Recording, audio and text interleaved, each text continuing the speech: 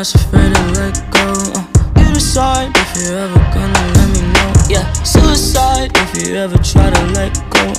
I'm sad, I know, yeah. I'm sad, I know, yeah. Who am I? Someone that's afraid to let go. You decide if you're ever gonna let me know. Yeah. Hey, what's up, guys? Now, before we get into this video, close the door so no one else hears it. Before I make this video, I'm gonna tell you guys a story. One day, there was a guy who came to my job and he asked me if I wanted to be a Mason. He had like this weird symbol, the Mason symbol on his hat, and he came up to me. He's like, "Hey, you know, as a black man, you can get a lot of benefits joining this organization." I said no.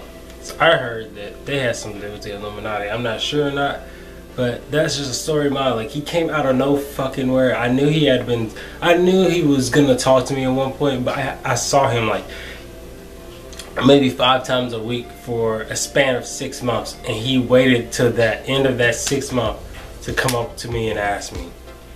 After I had, because I worked in a retirement home in the cafe area. It was crazy, bro. And ever since, you know, I realized that there's some sort of amount of influence. I guess they go after influential people. At that time, I wasn't a YouTuber. I wasn't doing anything, but maybe they knew beforehand. Maybe they knew I was gonna get some views, get a channel, get some people watching. Like, maybe they knew something that I don't. You know what I'm saying? Maybe they know, oh, this kid may, you know, because I was like one of those people. I'm one of those people who never quit, ever. I don't like to quit. I don't like to give up on anything. Even if I fail, I will keep failing until I get it right. And if I keep failing, I will take it to the grave with me. I won't go out. You know what I mean? So I don't know if they saw that in me, and me combined with doing this. So I was doing this back then, but I wasn't like as big as I am now. I wasn't getting the views I am now. You know what I'm saying? I was getting like maybe no views. So I think this is cool. You know what I mean? So let's go ahead and check out Illuminati's warning to Taylor Swift Decoded.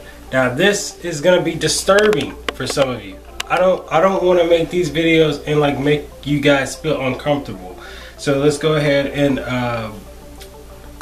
first off, I'm gonna say viewer discretion advised, and we're gonna watch the Illuminati's warning to Taylor Swift Delicate Decoded. It's by Spiken TV. All right, so here we go. I'm gonna go ahead and give me something to drink too, cause yeah.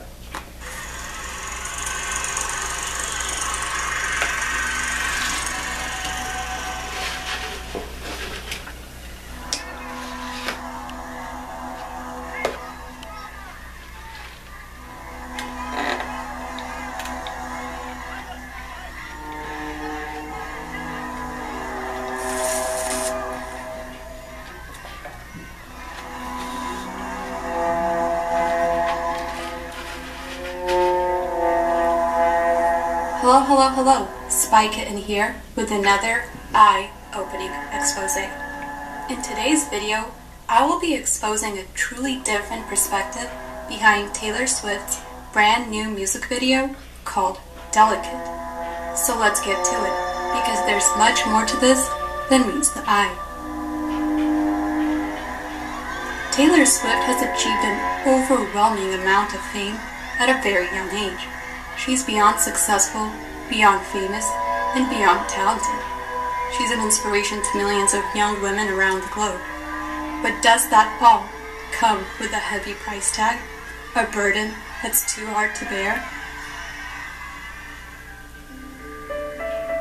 In her brand new single called Delicate, Taylor shows us a strange new shift of her identity.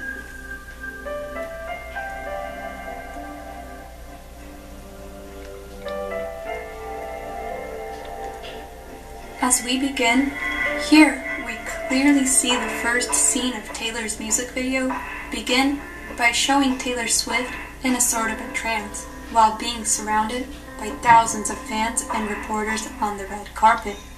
Okay, so this can kind of give you an idea of their level of fame, right? They're so famous, it's not fun anymore. Like, it's like they're so famous, they're so known, so it's not fun. You know, it's crazy because like with YouTube, I've kind of gotten a taste of this, but I am nowhere, not even close, not even going. I don't know if I'm ever going to get to that point. If I do, I probably will hate it because I already hate the amount of people I have now. Like on my channel, bro, like I don't get a lot of views and stuff sometimes, but like when I get on my PlayStation Network, bro, I get tons of messages. When I get my Instagram, sometimes I get messages and I don't want to read them. You know, I get them on Snapchat, I get them in other places, and it's resulted in me purging and blocking people from my social media, man. Like it sounds fun to have all those people, but once you have them, it's not fun anymore. Like it's really like I'm just gonna be honest. Like I love making videos and seeing the feedback and commenting back to people, but I don't like the whole people saying you're famous part about it or obsessing over you. I mean that's cool if someone says, oh, you're an inspiration, dude, I really like your stuff, what's up, man, or what's up, yo, you know, if you're a girl or whatever. But I don't really see the reason why, you know what I'm saying, like why you would scream and form in crowd to chase one person. And that's where Justin Bieber, Taylor Swift, Selena Gomez, and then you got paparazzi, like their levels of fame, it's not fun anymore. I know, I swear, it looks like they have the saddest face when they go out in public, knowing they can't actually go out in public and have a good time and just live life, you know? This is representing the all too familiar image of an MK Ultra glitch that we've grown so accustomed to seeing in the entertainment industry. As we continue, unexpectedly, we see an inconspicuous suited gentleman hand Taylor Swift a note, a coming warning from the Illuminati itself. This can be proven by the next scene, in which we see Taylor Swift walking through a hotel lobby with bodyguards or handlers that control her every move.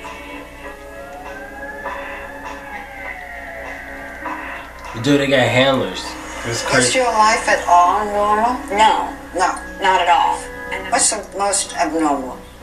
The most abnormal thing about my life is having sort of crowds form everywhere you go.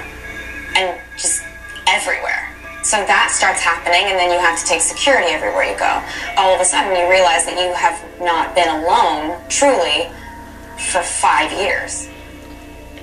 In essence, it is allegedly suspected by many that Hollywood celebrities are constantly surrounded by a team of handlers that keep control of the said celebrity. The general consensus that conspiracists believe is that a powerful group of people brainwash celebrities and use them to further their occultist agenda. According to theorists, celebrities who have been mind-controlled are prone to glitches when their brain starts to fight against the programming. Many believe that these malfunctions explain famous public breakdowns. Handlers are there to prevent breakdowns and to reprogram the celebrities at all costs.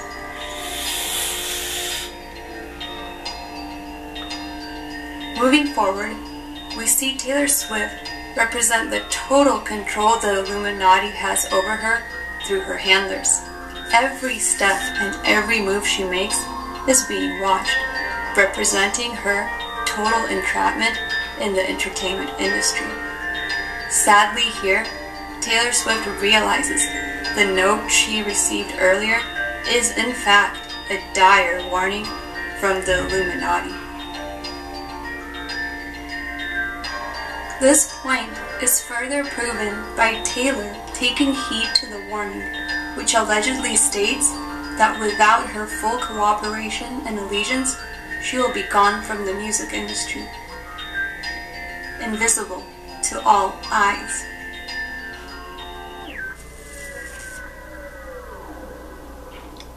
Whoa. There are a plethora of reasons as to why Taylor Swift has received this warning from the Illuminati. One being her recent dispute with the Illuminati's most famous family and the consequences that ensued thereafter. When Kanye called Taylor that naughty word and famous, Taylor was none too happy about it. At the time of the song's release, a rep for Swift saying it had a misogynistic message and that the singer was never made aware of that lyric. Fast forward to last night, and now Kim Kardashian posting on Snapchat what appears to be a phone call between Kanye and Taylor talking about the song. I'm really glad that you have the respect to call me and tell me that it's part of the song. The Keeping Up with the Kardashian star says she's speaking out now to defend her husband. Yeah, I'm just like speaking the truth. Like he called her, spoke to her. Swift firing back on Instagram, writing, "I was never given the full story or played any part of the song." Going on to say, "I would very much like..." I tell people all the time, don't mess with the Kardashian family. Like, they are, I'm not saying this Illuminati shit is real or whatever, but they are really, I don't think people understand, they are really powerful in terms of, like, just because of the money and fame they have. I'm not saying don't be scared to stand up to them. I'm just saying know that they got some fucking money and can do some dumb shit, get some shit done. You know what I'm saying? Like, it's just, it's so sad that people worship people like the Kardashians. I'm not saying that they don't deserve what they have or they deserve to lose it all or whatever. I'm just saying, for a woman that did that to herself and got it on camera and the whole world to see, I'm sorry, that's just not women's empowerment. You know, I'm sorry. You know, and a lot of people say, well, you're being a hypocrite, because what about men, they film themselves and this and that. Look, let's look at it like this, man. A woman and a man both shouldn't do any of that stuff. You should want to keep certain things about you private. The whole world doesn't need to see you suck your dick. To be excluded from this narrative, one that I have never... I'm sorry, like, the whole world does not need to see you having sex, okay? And then on top of that, you get famous off of it, and now you're supposedly some model icon. You know what I'm saying? Nothing against her, you know? Hey, Kim Kardashian, I would love to do business with you and work with you. But, like, everyone's just gonna know you as that woman that fucking, you know, like, that's just how, that's gonna be your label forever. No matter how much amount of money or fame you have, people are gonna know, oh, what started that was that. You know, like, it's just what it is.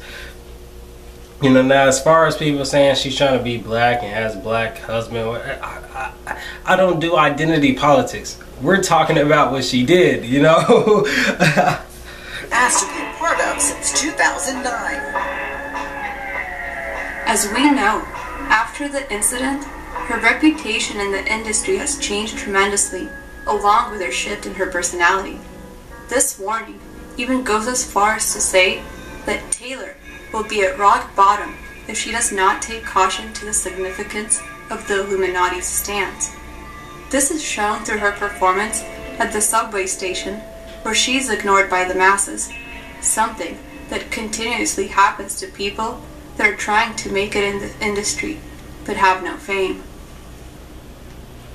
Leading up to the final scene, we see Taylor Swift walking through the rain, heading into a bar. As she rereads the warning she received earlier from the Illuminati, she realizes the dire consequences of going against the secret society that rules the world. Fearful and anxious, Taylor Swift looks up at the crowd, expecting to still be invisible. Yet she's not. Everyone can see her, and she relaxes as she grasps the fact that it is truly just a warning. Just a warning from the Illuminati. What the fudge? Many people look past the spiritual darkness of the world around them. Many don't take it seriously. But there is, in fact, high-ranking people that choose to work within the shadows, twisting and plotting everything around us. all major events encompassing the world.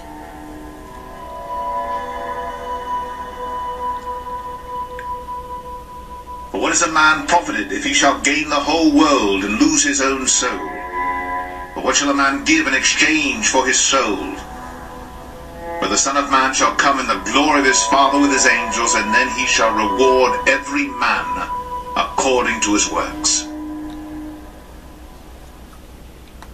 I'm not religious, so that quote does not help anyone, but at least not me. But it is interesting to see that, you know, there is some sort of secret society that, I mean, do you really think you're gonna make them? There's people who have billions and trillions of dollars at the top. Do you really think that celebrities are the top? They're not. Celebrities are not the top, and like, it's just, it goes to show there's more than meets the eye to everything. Even this YouTube channel, you know, people may look at these silly videos and go, oh, you know, this is what he is, this is what, that's not true. There's always more than meets the eye. And I've made that clear, I think, throughout my Easter eggs and my intros and things like that. There's little things that I have not shown you guys yet, but I keep my life private. And that's not because I know how dangerous the internet is. Even if it's 400 subscribers, even if it's 1,000 subscribers, and in my case, it's about to be 24,000. I know that keeping your privacy is very, you know, important, because people are just people, and people are curious, and people like to get in other people's business and things like that. So I have to keep everything private, and I don't think people understand that. My life, my personal life, my family, and, you know, my girlfriend, and I have to keep everything private, okay? People don't even know I have a girlfriend. That's because I just want to live my fucking life. Will I ever put her in my videos? I don't know. And will I ever, you know, show any of my family? I don't think it's necessary. I'm not a fucking vlogger. At least not some type of daily vlogger that shows his life. If I show my life, I'm not going to show you my family's life. What can I tell you? You know, so I hope you guys enjoyed this video. Thanks so much for watching, and peace out, Arlinators.